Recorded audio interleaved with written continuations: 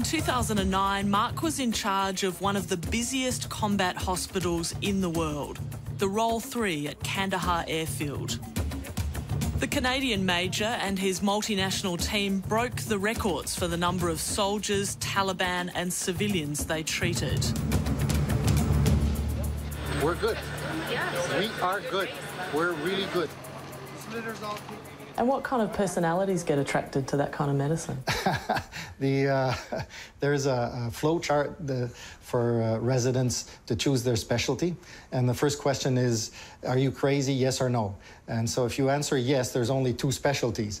And the way to divide those two is, do you have a long attention span? If you say yes, then you go into psychiatry. And if you have no attention span, then you go into emergency medicine. And that's where you ended up? That's probably why I ended up there.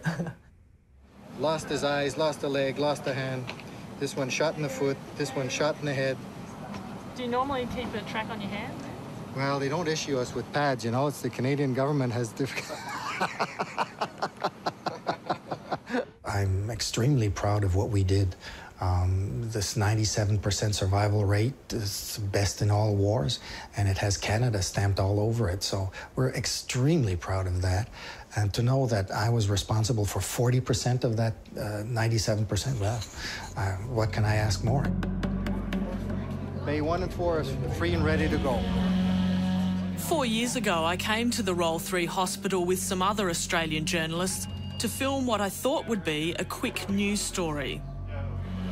The Role 3 hospital in Kandahar looks nondescript from the outside, but inside it contains state-of-the-art medical facilities.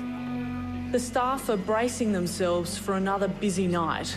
14 patients are scheduled to arrive, including US soldiers hit by a suicide bomb and children with shrapnel wounds from another blast. We're expecting to make a brief tour of the hospital and then get out of there. But it didn't quite work out like that.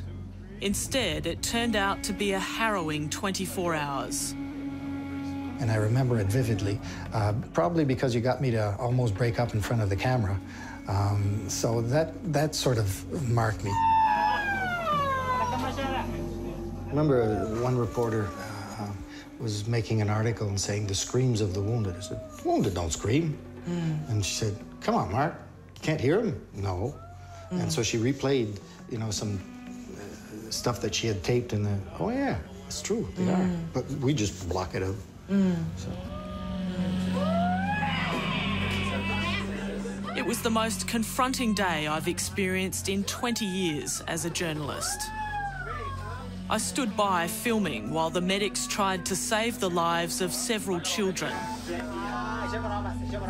I remember feeling a sense of utter shock and helplessness. When one of the children died with 3 limbs missing, I put down my camera and tried to put it into words instead.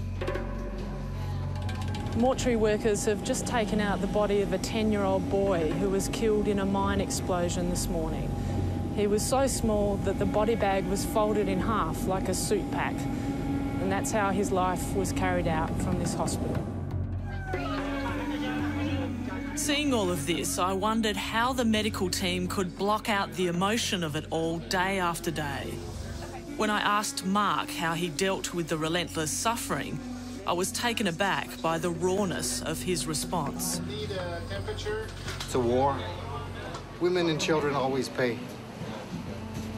That's what's worse. That's all. Available now on iTunes.